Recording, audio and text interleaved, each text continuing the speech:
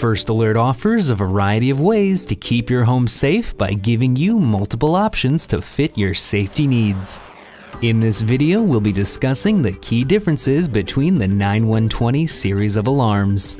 The main difference between the SA9120 series and the SC9120 series is that the SA9120 series detects smoke and fire using an ionization sensor, while the SC9120 series detects smoke, fire, and carbon monoxide with the inclusion of an electrochemical sensor.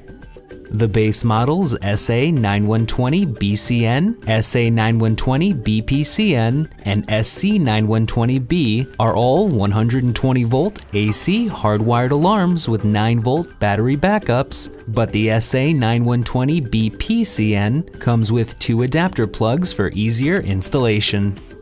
The 9120 LBL versions provide the same protection against smoke, fire, and carbon monoxide, but also include 10-year battery backups. The First Alert 9120 series alarms all come with 10-year limited warranties. For more information or to purchase these products, visit www.firstalertstore.com.